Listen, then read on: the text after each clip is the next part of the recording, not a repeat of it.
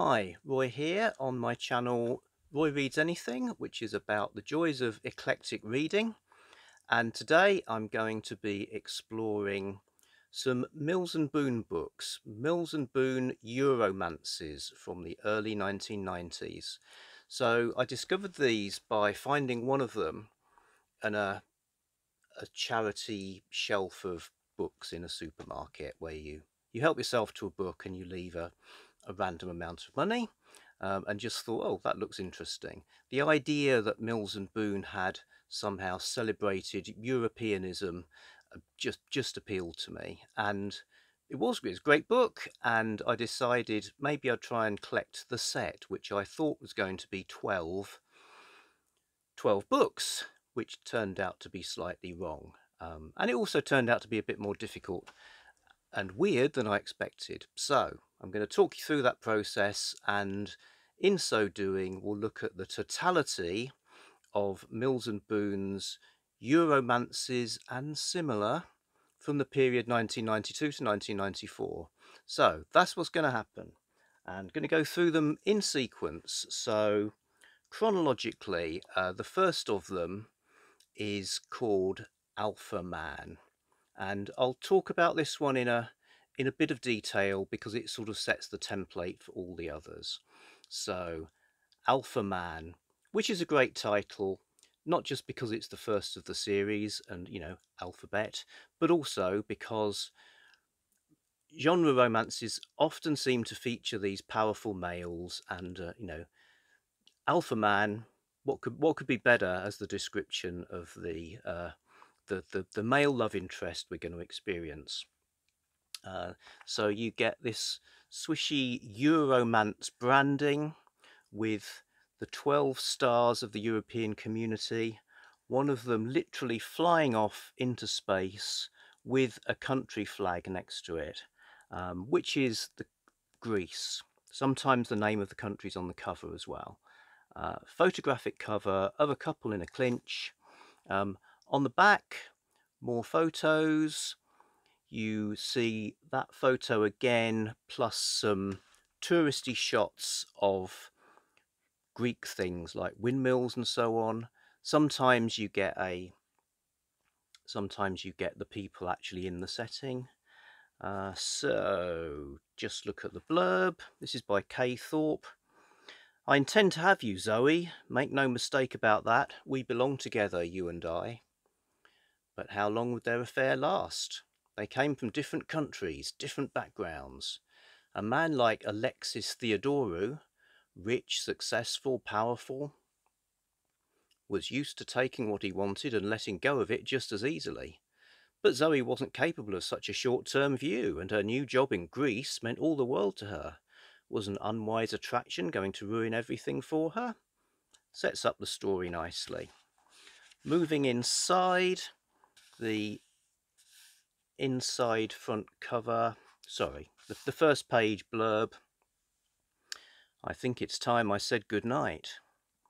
Because I say what is on both our minds? Alexis was smiling still. I feel the same attraction for you that you feel for me. I see no point in pretense. Apparently not. Is it a condition of my continuing employment that I admit to this attraction and act accordingly? An enhancement, perhaps. I see. Zoe came jerkily to her feet. Then the answer is no. The answer to what? He asked, without changing of inflection. I asked nothing of you as yet. So that sounds like some material to go to the HR department, but is in fact an excerpt from the romantic tale. Then we get, and this will follow through the whole lot, two little introductory texts. One from the editor, says, Dear reader, welcome, or as they say in Greek, kalos orisate. This month marks the start of our brand new series of romances written by your favourite authors, which we have chosen to celebrate 1992, a special year of European unity.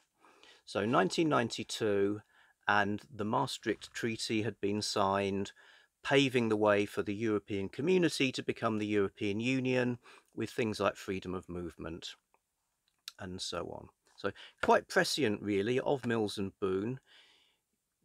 Shortly to come would be the EasyJet generation, flying around Europe, lots of people working in different countries, and obviously, if one thing that meant was romance. Anyway, back to 1992, we begin an exciting journey through the 12 member countries of the EC in Greece. So relax and enjoy the sunshine, the ancient sights and the fascinating customs of this glorious corner of Europe, and revel in a heartwarming romance too. Addio, says the editor. And then the author says, basically, I won't read it all out, but some stuff about how she likes Greece. Greece holds a special place in my mind, and apparently the authors had to pitch for these and show they had some sort of connection with the place. So yes, so that frames the whole thing. 12 journey through 12 member countries. Here's me thinking there will therefore be 12 books, an idea reinforced by this map which shows 12 countries, shows where they are on a map. You've got the 12 stars of the flag again, and a European community in a nice bit of desktop publishing there, followed by a map of Greece showing the locations of the story. So they're kind of putting a lot of work into this, Mills and Boon. It's obviously not just a casual thing. And there is also, turn to the back pages of this book for Welcome to Europe, our fascinating fact file. So, and this does seem quite extraordinary. Welcome to Europe, joint branding, a Mills and Boon rose logo surrounded by the European stars. And you get facts about the area. Athens, the cradle of civilization, with a history that began 2,500 years ago in ancient times, etc., etc. The romantic present. Yeah, so you get this kind of overview of the place. So that's what a Euromance looks like. So I'm now after the 12. They're dated, that was September 1992. So using the dates, going through them in sequence, we then get Hungarian Rhapsody by Jessica Steele. Same thing, picture on the front, tourist scenes on the back. We get The Green Heart by Jessica Marchant. Should mention, this is set in Luxembourg, by the way. So we're still getting all the same stuff. The Dear Reader, the author says, Europe map. Win a trip to Italy. So another international thing that they were doing. So let's just see what Win a Trip to Italy is all about, which seems pretty generous. 3 lucky readers and their partners will spend a romantic weekend in Italy next May. You'll stay in a popular hotel in the centre of Rome, perfectly suited to visit the famous sites by day and enjoy the food of wine of Italy by night. During the weekend, we're holding our first international reader party, an exciting celebratory event where you can mingle with Mills and Boon fans from all over Europe and meet some of our top authors. So some pretty amazing fan servicing there. I don't see why that comes as a surprise. Science fiction community, for instance, has international events all the time. I just think that event would be a great background for a cozy crime story, or perhaps one of those feel-good British films with kind of half the acting profession in them, a sort of Best Exotic Marigold Hotel kind of thing. Bill Nighy could be in it. Anyway, Luxembourg ticked off the list. Haunting Alliance. This is set in Portugal. It's by Catherine George, and it's the man who likes to stroke women's chins. Chin stroking man is become an unofficial name for this book, and you've got to love the kind of side eye she's giving. A bit of a, I came all the way to Portugal and all that's happening is my chin's being stroked. although we do see them out shopping on the back in what looks like a market. So yes, and some oranges. So Portugal, Haunting Alliance. The Bruges Engagement, Catherine Kerr. This is one of the writers still writing, and often under his actual name, Marcus Gabriel. So there goes Belgium. UK. This is one I've read and done a review video about that I'll hopefully remember to link to. Yeah, United Kingdom, although in practice it's all set in England. But don't worry, there'll be more UK to come. Some nice Stonehenge imagery on that one. My first ever genre romance at all. Diamond Heart, Susanne McCarthy, set in the Netherlands. Also reviewed that on here. Mask of Deception is set in, going by the colour of the flag, in Italy. Okay, Sara Wood. Another one with some location photography. So, you know, they're investing in this, and I think Mills and Boon were and are very savvy in their marketing. Apparently, when the Berlin Wall fell, they famously gave away 700,000 Mills and Boons.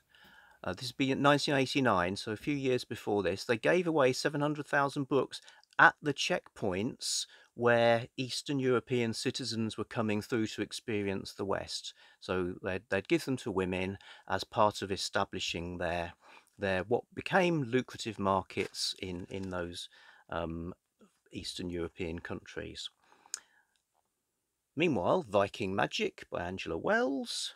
Where are we now? Copenhagen, Denmark. Very nice. Love of My Heart takes us to Eire. It's by Emma Richmond. And Dark Sunlight is in Spain. Okay, figured there had to be a Spain. Now we're starting to see the name of the country appearing for the help of people who can't decode from the cover where it actually is. And number 12, remember we're looking for 12, the strangely titled Designed to Annoy, set in Germany by Elizabeth Oldfield. I think the design thing is probably he's like a car designer, you know, so it's or an industrial designer, so it's that sort of Ursprung der Technik sort of stuff. Right, that's 12. So what's wrong with this picture? Well, we haven't had France yet, and Hungary wasn't in the European community. So if we look back at that Hungarian Rhapsody, we will actually see free with compliments, not for sale. So this was actually given away, bundled, shrink wrapped together with Alpha Man. So it's a kind of number 0 in the sequence. Another weird fact about Hungarian Rhapsody, there are Mills and Boon comics drawn in a manga style, and Hungarian Rhapsody is one of them that has been adapted into comic book form. Okay, so we still need another one to make our 12. That being Healing Fire, Patricia Wilson, and that is in France. So we've got the set. Are we finished? Well, two things suggest maybe not. One is Harlequin in America published postcards from Europe. There are 12 of those. I thought they would probably be straight reprints of the same 12, but they're not. There's 7 of them, plus a bunch of other titles.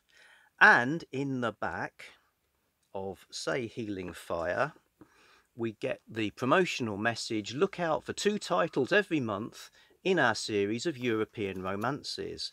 And it lists a bunch of new ones. So it's obvious they're kind of carrying on. Okay, 2 titles every month.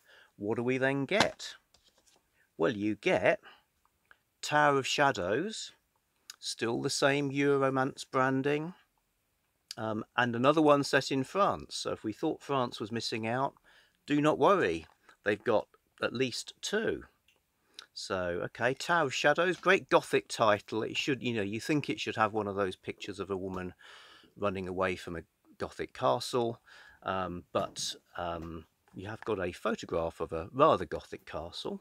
So I plan to be reading this one sometime. Note that they've all looked like this. So basically there are 14 Euromances with the word Euromance on the cover. But remember, they're carrying on 2 a month. I'm going, by the way, by the numbered sequences on the spine. So here's the next one. Conspiracy of Love. Standard Mills and Boon branding. This is what I remember as being what Mills and Boons looked like. When I worked in a newsagent shop, there was one customer had their subscription wad of Mills and Boons delivered via the newsagents. As well as she would also get a packet of Parma violets and 10 woodbines. Unless her friend was visiting, when she would get 20. So somehow it's in classic branding. They've dropped Euromance stuff, and yet it's got all the other features. It's got the this month, our European island. Oh, sorry, I should have said it's set in Sardinia. Talks about a European island. Author proving that they like Sardinia as well. You're still getting the fact file, and you also get the map, although the map has changed look and improved. So the early maps were quite austere. They looked as if they belonged in a sort of government report. Now you've got one that's looks more illustrative, and it's the same style for the country map. So not just carrying on, but kind of upgrading what they're doing. And yet it's in the old style, but they're announcing a new look for Mills and Boons as a whole coming along. So I guess this was some weird kind of transitional one. I should mention, I've mentioned they did a giveaway of Hungarian Rhapsody. There was also there was a tie-in with the Sunday Mirror. Every reader can have a Euromance book, and they did a survey to people across many different European countries, which they then would publish the results, or try and get the results into the press as a way of getting some free publicity. So that would, from that survey, there were things like women prefer men in boxer shorts. 6 out of every 100 German women consider Irish men the sexiest in Europe, for instance. So, yeah, a little bit of an aside there. Okay, so now they're carrying on, they're still coming in this new branding with the heart. So A Part of Heaven by Jessica Marchant is Bulgaria. Nice map of Bulgaria. All the usual yummy features. So I'm still buying these because I think, oh, well, I got the 12. There's a few more. Carry on getting them. Where's the harm? So the postman might not have been so keen, because every day I'd get these little packages. They're pretty easy to find on eBay. Not expensive, but the people who are only getting a few pence for what they're selling, they don't provide a lot of bibliographic details. So they're easier to collect once you know what they're actually called, because the listings aren't going to say Euromance. Or say you wanted one of a particular country for a laugh, because you go in there, a bit of holiday reading. They don't tell you that either. But I've figured all that out. I'm telling you it in this video, and it's in the description as well, so I've got you covered if that's what you want to do. So, Calypso's island, and that island is Greek mythology one, but also it's welcome to Malta. So they're scooping up lots of countries now. It's gone way beyond European Community member states.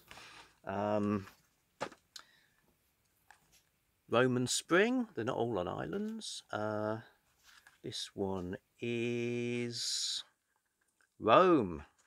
Okay, so Italy, I think Italy have got about 4. So fair enough. I suppose one can amuse oneself joining the hearts together. For instance, with Reckless Attraction by Kay Thorpe, which is set in Norway. Okay, so it's not all Mediterranean. Still They Come, The Touch of Aphrodite, Joanna Mansell, with some extra branding now, Island Dreams. So the island thing gets its own logo. We've lost Euromances, but they're still done like Euromances with the maps and the fact file. But it's also island dreams. So, you know, Europe moving into islands. Lair of the Dragon. Let's not forget the United Kingdom. And now we've got one set in Wales. When Naomi's journalist sister, there's a lot of journalists in these. I guess it's a good profession for the protagonist to have because you're mobile and it's a little bit glamorous. When Naomi's journalist sister asked her to infiltrate the lair of the dragon, Bran Llewellyn's private Welsh retreat, she couldn't refuse. So this time the power man is an artist. And we're into 1994 now. Yeah. Wales. The Dark Edge of Love. Now back to an island. That island being Madeira. Sara Wood. And oh yeah, you get some promotional stuff in the middle as well. Not a cigarette advert. It's basically a way to get free books and to hook you up with the subscription deals for Mills and Boon. I'd say their success is as much to do with their direct marketing techniques as it is the content of the books and the consistency as well. You know exactly what you're getting, same page count. They stories tend to hit the same kind of beats, but with enough variety to keep you interested. No Promise of Love. That's the title of the book. I'm not just saying that as a thing to throw into my discourse. He's got only one use for women. Love affairs by the dozen, but wedded bliss not for Rolf Felder, lord of the wealthy Swiss hotel family. So another businessman. Now, by this time, I'm beginning to feel a bit nervous that they might never stop. You know, I thought there were 12, few more, but maybe they're still being published today. What if there are thousands of them? I felt like the Sorcerer's Apprentice. But they'd still come and I'd still think, oh, Crete, brilliant. So Love's Labyrinth, another mythological reference, is an island dreams set on Crete. Love or Nothing is that Portugal again? Mallorca, west of Bohemia. Another historical document because this one is set in Czechoslovakia. Sicilian Spring. I don't need to say much more about that, do I? It's another Sally Wentworth.